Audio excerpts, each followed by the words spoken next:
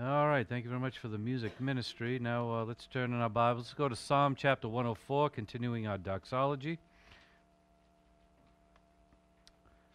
And we're going to do the second half of Psalm 104 this morning, as we did the first half on Thursday night, and quite a long psalm, so I broke it up into two sections.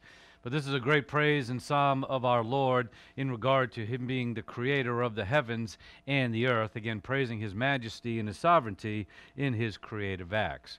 So in Psalm 104, we're going to read verses 18 through 35. It says, "The high mountains are for the wild goats. The cliffs are a refuge for the Sephanim," which is basically a rock badger, as we would call today. In verse 19, "He made the moon for the seasons. The sun knows the place of its setting. You appoint darkness, and it becomes night, in which all the beasts of the forest prowl about. The young lions roar after their prey and seek their food from God. When the sun rises, they withdraw and lie down in their dens. Man goes forth to his work and to his labor until evening. O Lord, how many are your works? In wisdom you have made them all. The earth is full of your possessions. There is the sea, great and broad, in which are swarms without number, animals both small and great. There the ships move along in Leviathan, which you have formed to sport in it. They all wait for you to give them their food in due season. You give to them, they gather it up. You open your hand, they are satisfied with good. You hide your face, they are dismayed. You take away their spirit, they expire and return to their dust. You send forth your spirit, they are created, and you renew the face of the ground. Let the glory of the Lord endure forever. Let the Lord be glad in his works. He looks at the earth, and it trembles. He touches the mountains, and they smoke. I will sing to the Lord as long as I live. I will sing praise to my God while I have my being. Let my meditation be pleasing to him. As for me, I shall be glad in the Lord. Let sinners be consumed from the earth, and let the wicked be no more. Bless the Lord, O my soul. Praise the Lord." So again, a great psalm of praise to our Lord for his great creative acts. All right, now let's go to Ephesians chapter 6. Let's turn to Ephesians chapter 6. And in Ephesians chapter 6, we continue to understand now the last section of the book of Ephesians, again in also chapter 6. And we are now being told how to stand strong in the Lord as we stand in warfare. And that's what we've been noting in these last couple of sessions. We'll continue to note as we go through the end of this chapter all the way down to verse 24. And as I've reminded you, remember the book of Ephesians to this point has told us how to walk in Christ. Now we are told to stand firm in Christ. And again, we're going to see picking up and putting on the full armor of God. And so as we see the outline for Ephesians chapter 6 and verses 10 through 24, we're talking about the empowerment, which we already did in verse 10. Then in verses 11 through 12, which we are beginning this morning, we're talking about the enemy, although the empowerment still is part of verse 11. Then we're going to talk about the equipment, the armor of God, the energy that we have in verses 18 through 20, and then finally the encouragement to continue to go forward in the plan of God in verses 21 through 24. So as we begin verse 11 and 12 this morning, we are talking about now the enemy. But that is really what we're going to pick up on Tuesday night of this week, because the first half of verse 11 continues the theme of being strong in the Lord. And then at the second half of this verse, it identifies the enemy inside this warfare, inside the battle of the angelic conflict that we all are a part of. So let's read the scriptures, and then we'll get into some of the detail this evening. This morning. Now in verse 10 it says, finally, but again, as I showed you the Greek already, it says, for the rest of the time, or from now on, be strong in the Lord. And there we have the word, a cognate of dunamis, again, that strength of God, that inherent strength of God. And then it says, in the strength of his might. Again, the dominion, the wielding of that power, and then also the inner ability that is given to us. So finally, be strong in the Lord and in the strength of his might. Now in verse 11, put on the full armor of God, that you may be able to stand firm against the schemes of the devil. And so that's what we are now noting in verse 11. Again, putting on the full armor of God so that we can stand firm as we are part of this angelic conflict as identified by the schemes of the devil.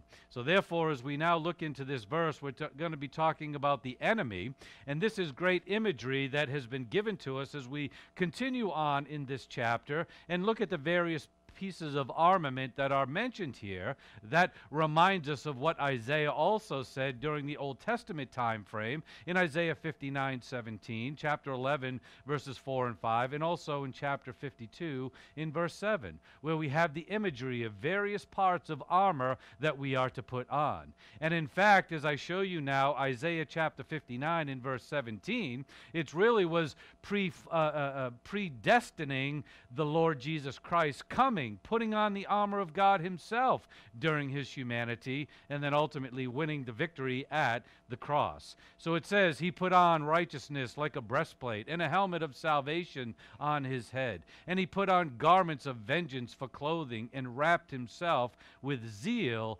as a mantle. And therefore, Jesus Christ, who is the prototype of the spiritual life that we are to live during this church age in which we are all living in now, Jesus Christ had to do the same thing that we are also commanded to do in Ephesians chapter 6. Pick up and put on the full armor of God. And I'm going to explain some of the nuances and details that we see within Scriptures in regard to picking up and putting on that armor of God. And then when we get into verses 12 and beyond, we're going to talk about the various aspects of the armor, the helmet, the shield, the sword, the breastplate, the shoes that we are to wear and what those things mean. We'll get into that in due time. But right now, we're just talking in overview of that armor of God that we are to put on. And it's interesting, as I said on Thursday night, and if you haven't seen that lesson as of yet, go online and look at that and review it, because it had some fascinating things, which are also given to you in the Word that we put out every week, which is a summation of the teachings in the prior week. But as you look at that Word that you should have before you somewhere on the table there, and if you go to, let me just get to it myself, I think it's page in the back half, like pages 7 and 8, Paul was writing this letter in regard to the ancient pagan gods that were around the early church at that time. And specifically in Ephesus, they had one pagan god that they venerated above all others, and that was the Greek goddess Artemis. Again, the goddess of war and the hunt and virginity and fertility and provision and all these things. And you can see the statue of imagery that they would have for this individual, again, Artemis, back in the day of Ephesus in the writing of this book and these passages. And basically it was a woman, again, ordained in all kinds of things, but then you look at the breast of this woman and there are like all kinds of breasts protruding from her, which means she's got enough for everybody. She has enough provision for all individuals. And again, that's what the many-breasted type of idolatry, that worship that they had back in the day, is that there was plenty for everybody and lots of sustenance for all. And then you see other images that drawings in regard to the temple and the worship of her and the sacrifices that they would do.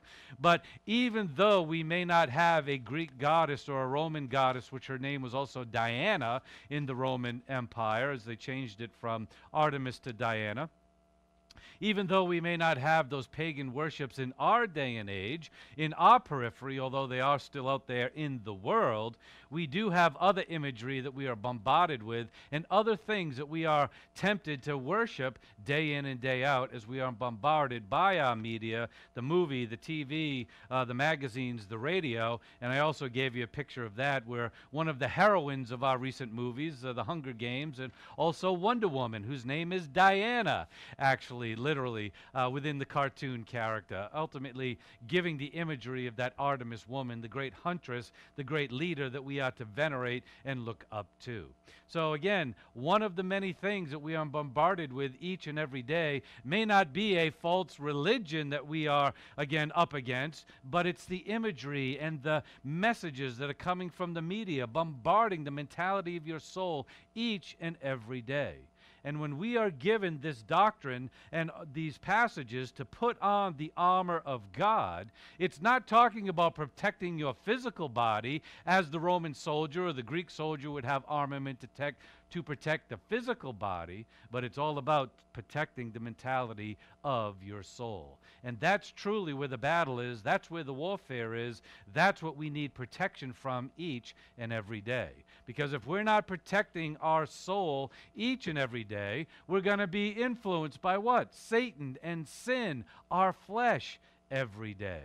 And it's interesting, as I've been going through this doctrine and these teachings over the past couple of days, I've been thinking about the word deception and being deceived.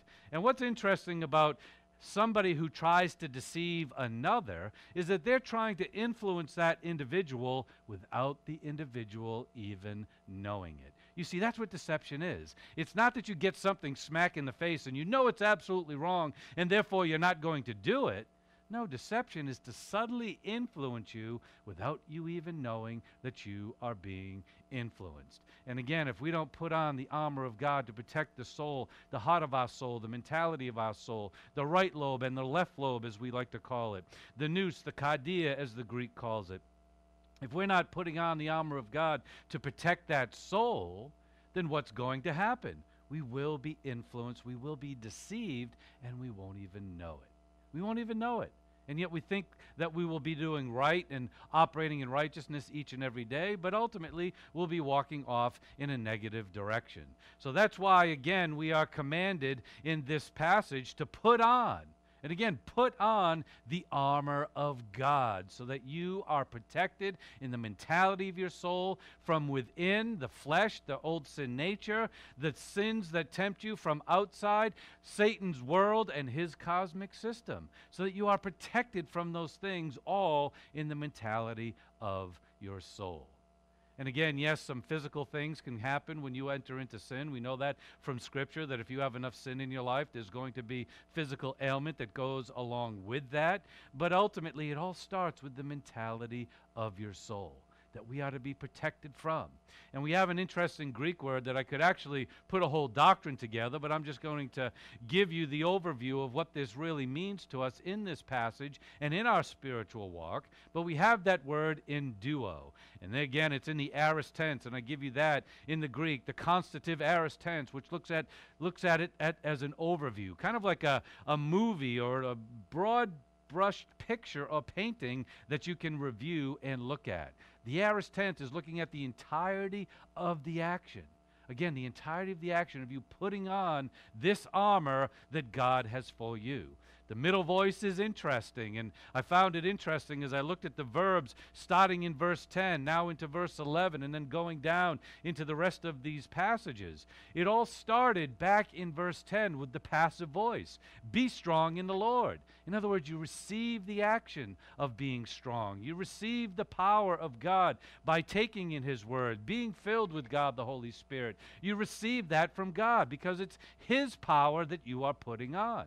Well, then there's now a subtle change here where we have in this phrase or this word, put on, it's now in the middle voice, where it's changing subtly, not just from receiving the action, but something that now you have to participate in. But when you do participate, there's a benefit back to you. And then it gets even more interesting as we get down, into the subsequent passages, and especially in verse 13, where it says, "Therefore, take up the full armor of God." And then even going back before that, when it talks about standing firm a little bit later on, when it talks about that in the latter passages, it goes from the passive to the middle, now to the active voice. So I love how God utilized the Greek language and the verbs here to take us from the receiving of the power of God, having to be part and parcel in that, having some responsibility of our own to put on this armor and being benefited by it, so that when the temptations of the world come, we stand firm in the active voice. Because remember, God cannot stand firm for you. He can give you the power, He can give you the strength, but you have to make the decisions. And so we go from that passive to the middle, now all the way down to the active voice where we have to perform the action. That's our responsibility. That's our accountability. Now, this word enduo, let me give you a little bit about that and show you some of the nuances there that are fascinating as well. But it does mean to dress yourself, to clothe yourself, or to put on, as we have here. Put on, and again, we know it's going to be the armor of God. We'll talk about that in just a minute. But when we go back to Scripture and we look at the Old Testament, and in the Greek translation of the Old Testament, this same word enduo is used in two fascinating passages. In 1 Chronicles chapter 12, verse 18, it says, "Then the Spirit did what? Came upon." And that's our word enduo, clothed him, put on himself into that person. Amasi, who was the chief of the 30, one of David's leading army men and generals of his court. But basically, then the Spirit came upon. Again, enduo is the word there. Then we also see it in 2 Chronicles 24:20. Then the Spirit of God came upon Zechariah, the son of Jehoiada, the priest. Okay, so what again do we see? The Spirit of God came upon. Now, I show you these things because you should know, and I think most of you do know, that in the Old Testament, they didn't have, at the moment of their salvation, the permanent indwelling of God the Holy Spirit. Nor did they have the opportunity for the filling of the Holy Spirit universally as we do now in the church. You see, during the Old Testament, only selectively and a few times would the Holy Spirit come upon somebody to indwell them, as it were, and fill them, to empower them to do some great act or task for God.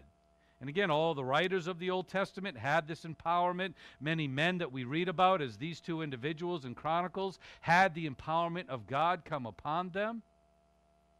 And the word enduo is used to signify that.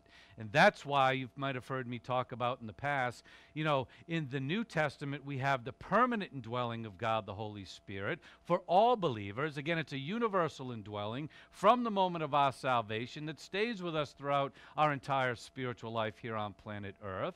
And then we have the opportunity to be filled with the Holy Spirit when we walk in righteousness. And if we walk in sin, confess your sin, be cleansed, and now you're filled with the Spirit once again, comparing 1 John 1:9 with Ephesians 5:18.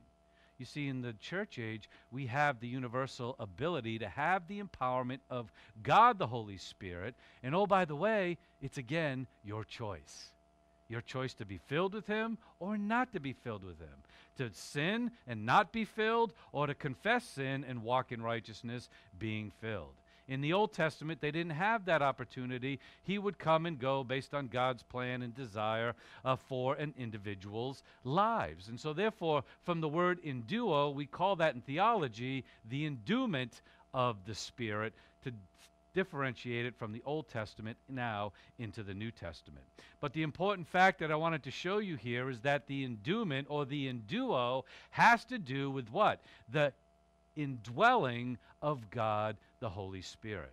So we see that from these Old Testament principles. The temporary endowment of the Holy Spirit compared to the permanent indwelling of God the Holy Spirit that Romans chapter 8 verse 11 tells us about now in the church age. And then again, comparing Ephesians 5:18 with 1 John 1:9, we have the filling of God the Holy Spirit that's available to all believers. Not just a few, and not just a select few based on God's sovereign choice and plan, but His sovereign choice and plan is for all believers of the church age to be empowered by the Holy Spirit.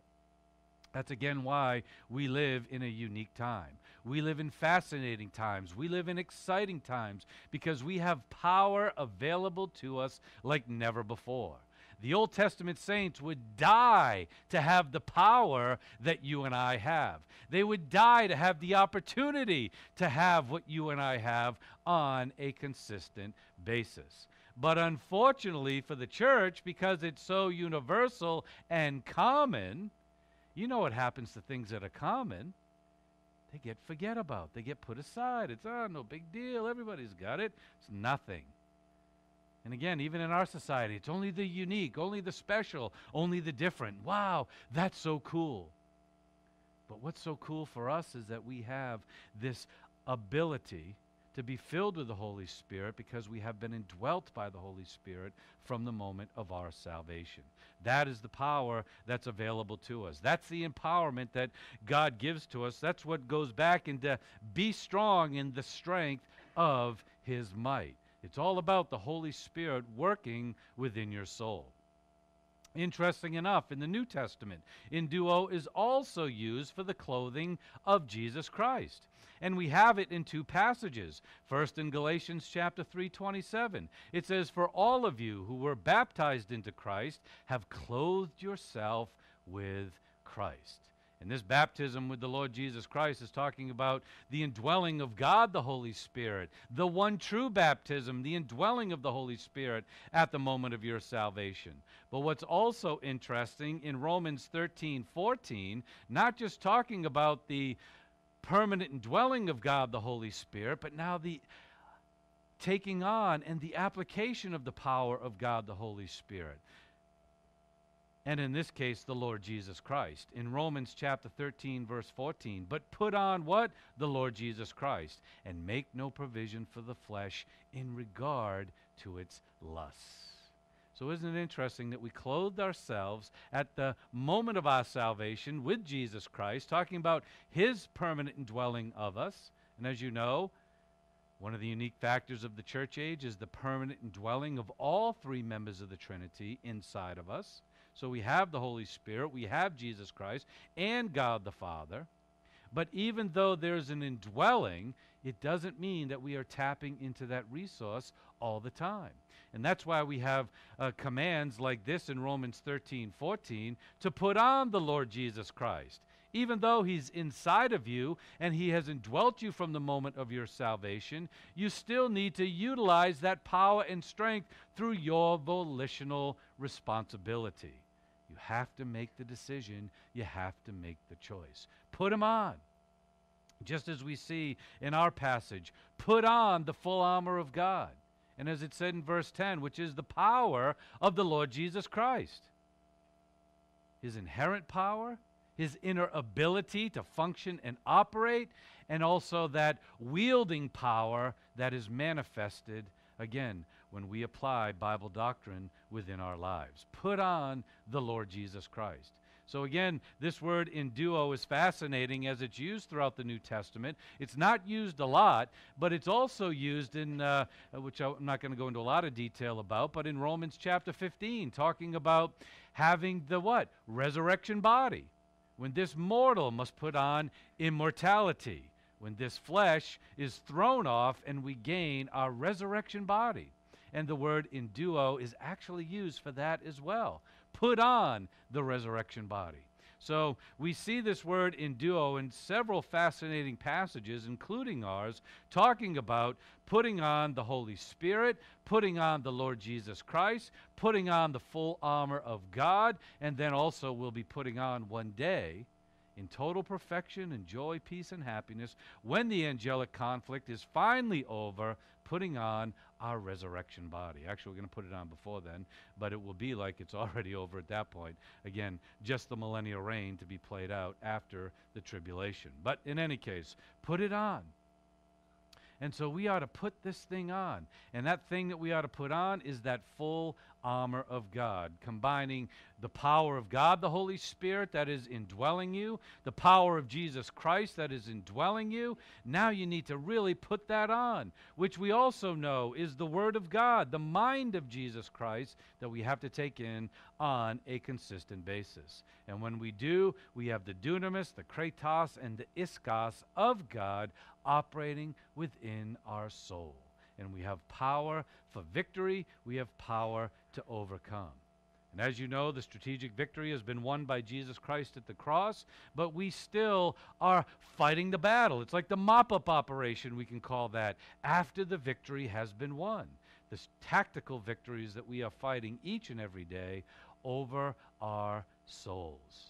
Again, our soul belongs to God, but many times we can give it to Satan, to sin, and the world. We can give it to the enemy if we let them lead us astray, if we let them deceive us and trick us into thinking that we're doing okay, when in reality, we are not. So again, we are commanded, put on the full armor of God. And when you have that armor of God, you see the craftiness of Satan. You see the schemes of the devil. You see the trickery of the world and its influence and the messages that are coming at us and bombarding us each and every day. You see the craftiness of that to lead you away from your walk and relationship with God. But it's only when you have that armor of God can you have that 20/20 vision of what sin and Satan and the world are doing to you and to your soul. And with that armor, you see it like never before, and you know how to defend against it. You know how to offensively beat it so it doesn't defeat you. You know how to overcome it. So again, God wants us to walk in this way. He gives us all the opportunity and ability. He's provided us all the power so that we can be imitators of Him, as we've seen in chapters 4, chapter 5. Be imitators of Christ. Be imitators of God. And the way we are imitators of God is by putting on this armament that He has waiting for you. And as we said, we also saw it in the book of Isaiah, the armament that was for them. You know, even though they didn't have the indwelling of God, the Holy Spirit, they had the Word of God. And they had the Word of God that would give them power, give them strength. They had knowledge of their salvation that would give them hope, give them confidence, giving them that security of eternity. Giving them strength and power, giving them what? Faith. So we too have the same armament that was available to them, but even more so, even emphasized more with the power of Christ and the Holy Spirit inside of you. Let's turn our Bibles. I want you to go to, let's go to Colossians chapter 3. Colossians chapter 3. Actually, before that, go to Ephesians. Let's go to Ephesians 4:24. Let's look at that real quick just to remind ourselves.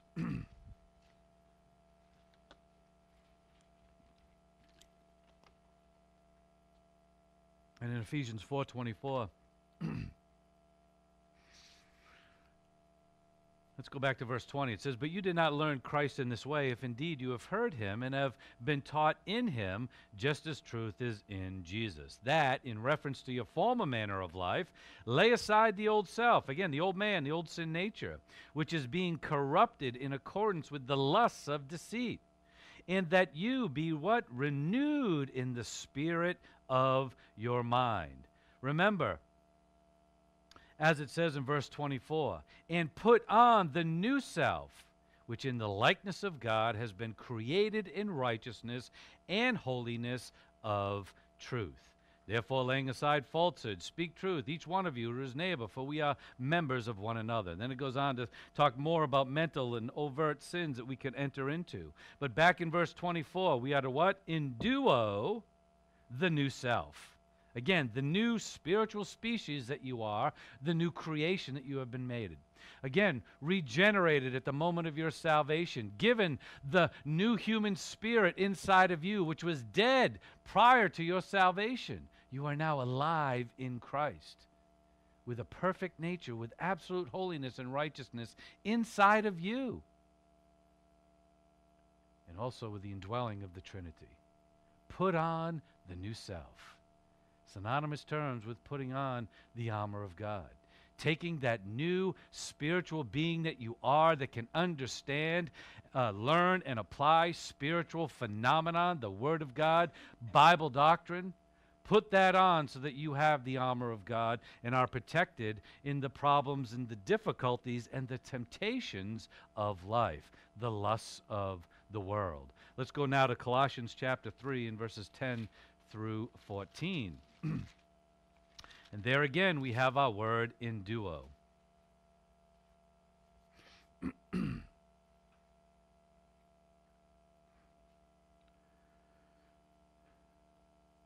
in verse 12, let's get context. It says, "And so, as those who have been chosen of God, holy and beloved," and again, that's who you are.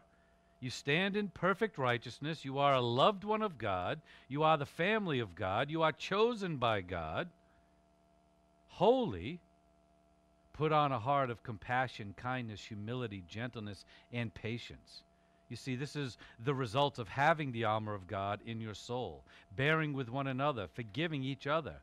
Whoever has a complaint against anyone, just as the Lord forgave you, so also should you. And beyond all these things, what? Put on love. And again, because we've been told to put on other things, well, actually, let's go back to verse 10. Let's go to verse 9. It says, "Do not lie to one another, since you laid aside the old self with its evil practices, and have" what? "Put on the new self, who is being renewed to a true knowledge according to the image of the one who created him, a renewal in which there is no distinction between Greek and Jew, circumcised, uncircumcised, barbarian, Scythian, slave, and free man, but Christ is all and in all." That's our equal privilege and our equal opportunity. Now, jumping down to verse 4, that put on continues, "And beyond all these, put on love, which is the perfect bond of unity." So again, we ought to clothe ourselves with all these things. We clothe ourselves with the empowerment of the Holy Spirit. We clothe ourselves with the utilization of the mind of Jesus Christ resident within our soul, called the Word of God.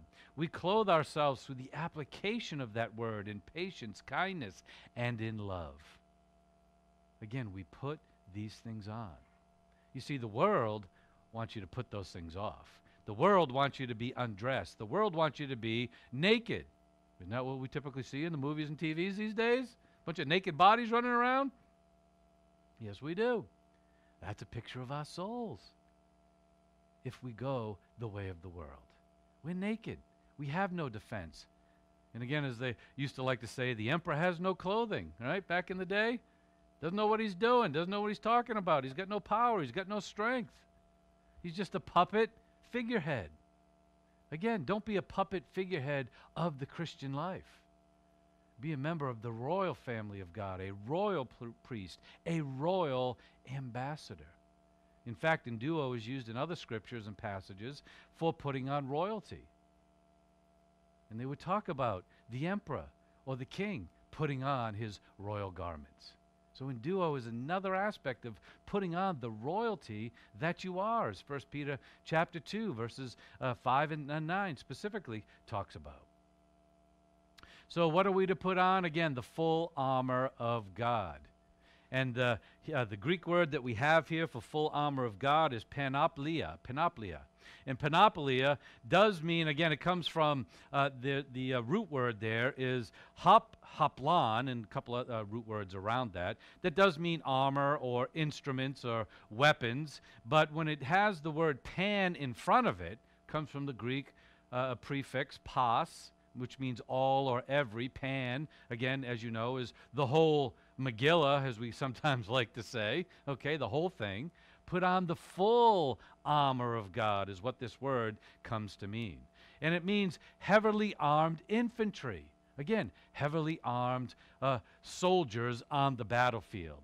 And in that you have both offensive and defensive weapons. And what we're going to read, as you know, in the rest of the book of Ephesians is in regard to the first defensive armament that God has given to us, but also talking about the offensive weapon. Again, the sword of the Spirit. The Word of God, the power that we have, both defense to withstand so that we can see the deceptions that are coming at us, have 20/20 vision, have doctrine to understand what it is and what it is designed to do, and then turn it back around and defeat it and say, no, you're not going to do it, because the Word of God says. Remember when Jesus was tempted in the wilderness from Satan 3 times.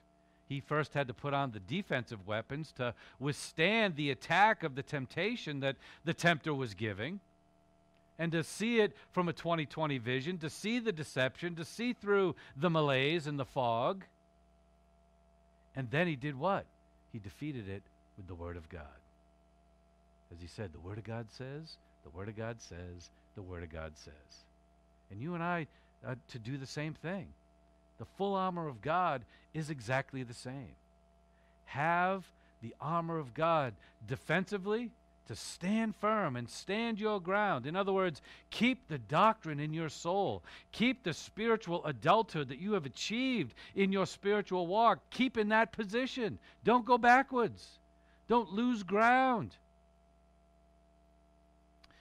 Keep it, and then when you see those temptations come, you can defeat it with the offensive weapons of the Word of God.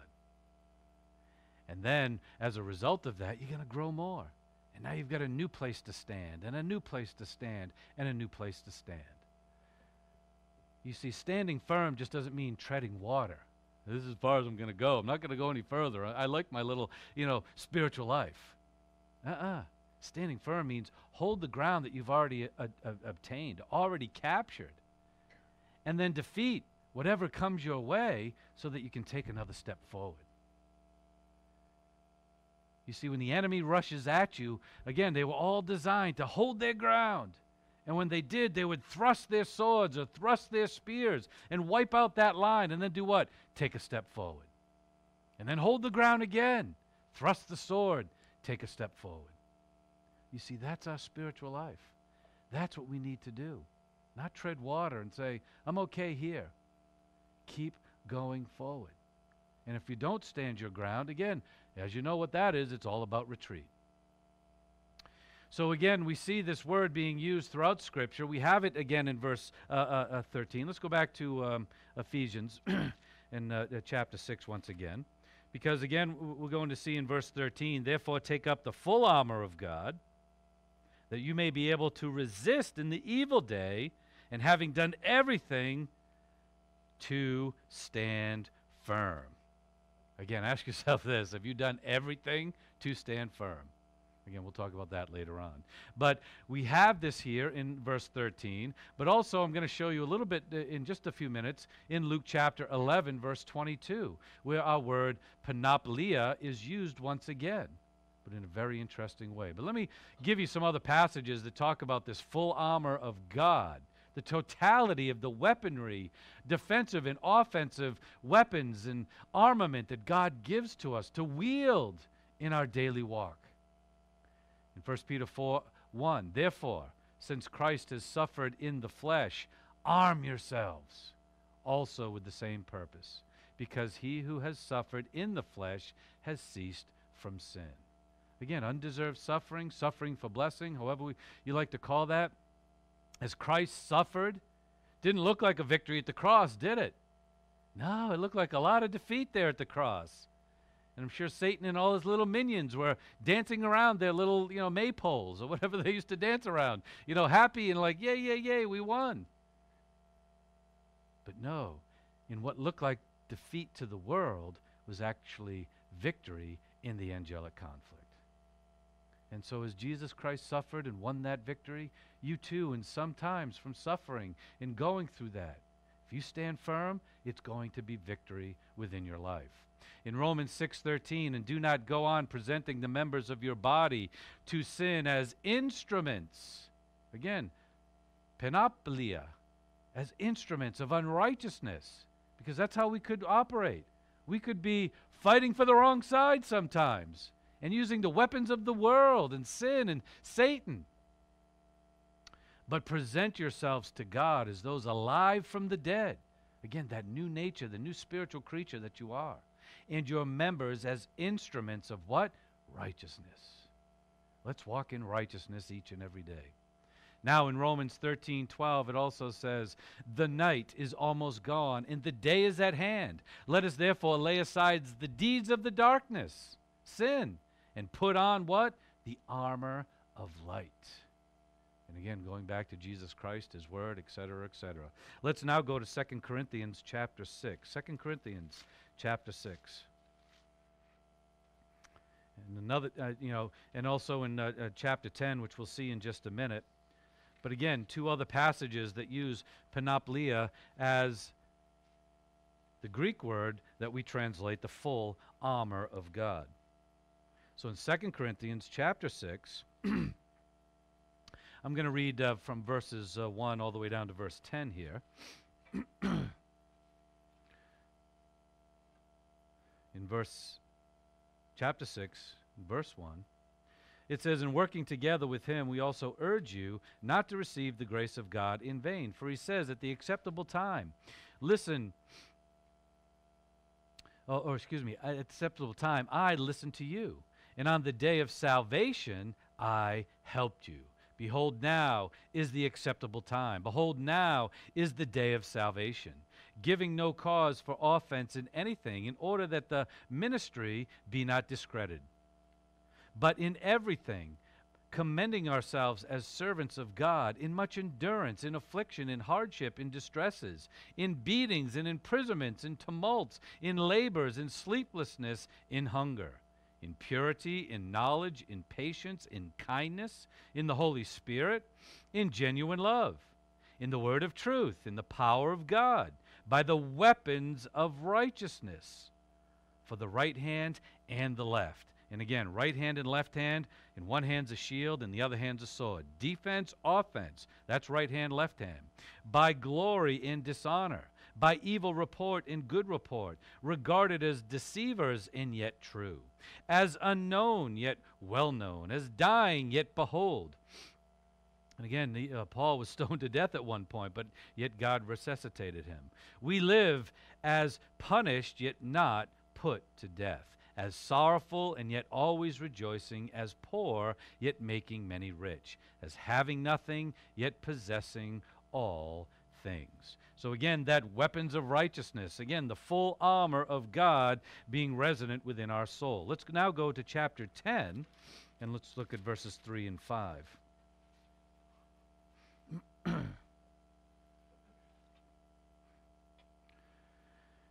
right, 2 Corinthians 10, verse 3. It says, "For though we walk in the flesh," again, we have a sin nature, it's out there, "we do not war according to the flesh. For the weapons of our warfare are not of the flesh, but divinely powerful." So let me just correct that a little bit, because it's literally this time flesh is talking about the human body. And we're not dealing in the human realm here is what's in view. "For the weapons of our warfare are not of the flesh, but divinely powerful for the destruction of" what? "Fortresses." And again, fortresses. And not just the armament that you have, but fortresses. Verse 5, it says, "We are destroying speculations and every lofty thing raised up against the knowledge of God, and we are taking every thought captive to the obedience of Christ." And again, you can read the rest of that on your own, but here we have, again, the weaponry, the armament that God has given to us so that we can destroy, again, the fortresses of sin and Satan that are inside this cosmic system. We'll talk about that in just a minute. Let me give you Ephesians chapter 5, 1 Thessalonians chapter 5, verse 8. Panoply is not used here, but we see the armament once again. It says, "But since we are of the day, let us be sober, having put on the breastplate of faith and love, and as a helmet, the hope of salvation." Again, having faith and trust and hope, confident expectation in God, love towards God and your fellow neighbor, and then what? That hope of salvation. Knowing that you have eternal security and this world can do nothing to you because you're going to live forever and ever and ever. Again, the armament that God gives to us. So the implements of war that have been given to us are mighty. Why? Because they've been supplied by God. And they are of God. His kratos, His dunamis, His ischus. We have the power of God available to us and within us, ready to be wielded at any point in time. And with them, as Paul did, we can pull down, we can overpower, we can conquer, and we can destroy the demonic spiritual strongholds that are in this world. And maybe even in your life. We can overcome those things. Because why? We have greater power in us than that is in the world or Satan. And since the gods of this world, as we see in Satan's cosmic system and the things that we are, bombarded with to worship each and every day, and again, we don't have a temple of Artemis that we go to and bow down and worship and sacrifice to, but there are temples that are raised up in the imagery and the mentality of your soul of things that you are giving yourself over to and bowing down and worshiping those things to the exclusion of God. And since the gods of this world are standing at the gates, holding those bars in so that whoever is imprisoned by them, the unbeliever and sometimes believers, they're holding on and making sure they don't get loose. But yet you and I have been given the spiritual armament so that we can be successful in this warfare. We have the spiritual weapons so that ultimately we can set the captives free. And sometimes that captive is you yourself in the mentality of your own soul and the things that are holding you back in the spiritual life. The addictions that you may have, the lusts that you may have, the things that are holding you back from going forward. You have the power to overcome them. You have the power to withstand them.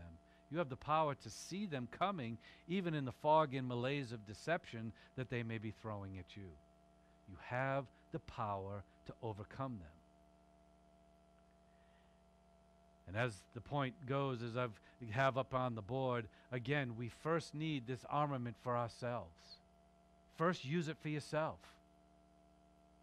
And unfortunately, too many Christians in the world, and hopefully not in this room or hearing my voice today, but maybe there are some, that whenever you hear doctrine, you're thinking about, oh, it's them, it's over there, it's this, it's that. You're pointing to everybody else. No, this armament is for you. You need this armament first and foremost. You need this power to see the deceptions that are coming after you, to stand firm against them and then defeat them so you can take a step forward. You first need it for yourself. And don't be looking at other people and other things and saying, oh, it's them, and they need this, and they need that, and blah, blah, blah, blah. It's you. It's me. It's all of us. And first, it's meant for us. But once we pick it up and put it on, now we can use it for our fellow neighbors. Now we can use that power to point out the deceptions of life, to point out the deceptions of the world, to point out the falsehoods that are coming in regard to what is salvation, what is life, what is eternal life, what is God or what is not God. The evolutionary theories, whatever the case may be. Now we have the power to point that out to our fellow mankind, to free those who are held captive by them, the gods of this world. But if we don't wield it for ourselves first, we ain't going to wield it for anybody else. Okay? It's got to be used for us first. And then you can wield it to free the captives. And then as we kind of wrap it up for this morning, and I want to show you one other passage before we get done and just give you that little interesting aspect. But again, we can't this doesn't command us to put on just a piece of the armament. You can't just take a shield and leave your head exposed. You'll be dead. You can't have a helmet and leave your chest exposed. You'll be dead. Sorry to be so literal. You've got to put on the full armor of God. And so therefore, we can't take partial armament from the Word of God and then say, well, I'm going to combine that with the world. What the world says is strong and power and might. And I'll blend these two things and I'll create my own religion. Or whatever the case. Or my own path and walk my own way. No, we've got to take the full armor of God, period. And we can't just take partial armor of God. One piece or two piece. We've got to put the full armor of God on. And again, utilize that each and every day. Knowing what these things are, how to apply them, how to wield them, that's what we're going to learn. That's what we're going to do as we go forward, having the full armor of God. Because again, no opening at the head, at the feet, the heart, the belly, the eye, the ear, or the tongue should be laid open for Satan to take advantage of. And oh, by the way, if there's a place in your life that is laid open and bare, he's going to take advantage of it. And you may not think he's going to, but that's part of the deception. He's going to take advantage of it. And so I'll leave you with these passages. In Luke chapter 11, verse 22. Okay. In Luke chapter 11, verse 22, it says, but when someone stronger, this is Jesus speaking, and the literal context is talking about an unbeliever who was demon-possessed and then the demons left, okay? But then later on, because there was no salvation in this person's life, even after they were freed, okay, of the demons, and they didn't believe Jesus and have salvation, those demons can come right back in. All right, so it says, but when someone stronger, talking about Satan, the cosmic system, than he, again, the man himself. Again, are you stronger than Satan or any one of his demons? Absolutely not. We have no power of ourselves. They are stronger than us. That's why we need the power of God. But when someone stronger than he attacks him and overpowers him, he, Satan, takes away from him all his armor on which he had relied and distributes the plunder. Now again, we're talking primarily about the unbeliever here and about the loss of the armament. But again, it's not the armament that the believer would have, okay? But he's basically saying everything that that unbeliever relied upon, it's all going to be gone. He's going to take it away. And so the application for us as believers is, yes, you're not going to lose many of these armaments that we have before us because we stand positionally in them. But what we will lose is the utilization of them, the application of them in faith and hope and trust and in confidence. And again, Satan can steal your armor. Not that you're going to lose your salvation or take any of those things away, but there are aspects of the application of those that you can lose. And Satan steals that. And he don't want to give it back. But you can always take it back. That's the great thing about grace and the plan of God. You can always take it back and put that armor up once again. And as it says, we know, talking about unbelievers here in verse 23, he who is not with me is against me, and he who does not gather with me scatters. And again, which side do you want to be on? Do you want to be the side of Satan and his cosmic system and play in that world? Or do you want to be part of the family of God that you have been made? To be part of that family, you need to pick up and put on the armor of God for yourself first, and then wield it for other people, so that they are freed just as you have already been freed from sin and Satan and his cosmic system. And remember, this armament is what? Of God. It's not of man. It's not of any good works or morality that you can conjure up in your life, because a lot of good people are out there that do good things. But this is a spiritual warfare, and therefore we need spiritual weaponry and armament. And therefore we need the armor of God. And I'll talk on Tuesday as we get into the enemy. It's interesting that the language that Paul uses here is very mythological, playing off of what the ancient pagan religions were all about. Oh, this God's going to give me this power, and that God's going to give me a baby, and that God's going to feed me, and this God's going to give me this, and this God's going to give me that.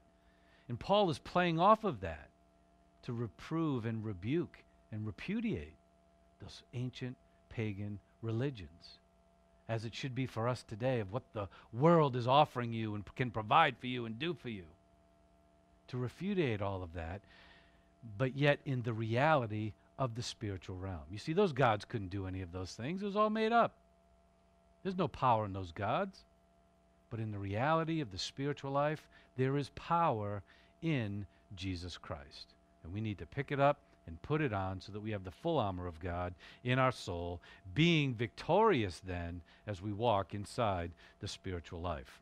All right, so let's close now in prayer and with our heads bowed and our eyes closed. Father, we just thank you for this time. We thank you for the power and strength that comes from you and your word and your Son and your Spirit and your great plan for our lives. Father, we just can't thank you enough for all that you have done for us.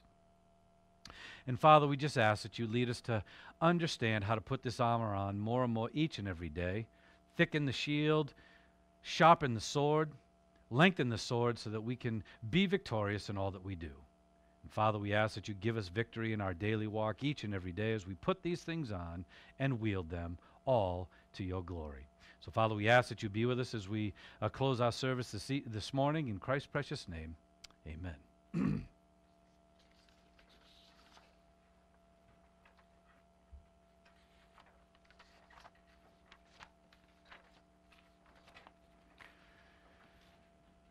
All right, thank you very much for that portion of our service. And now is our time to partake of an offering.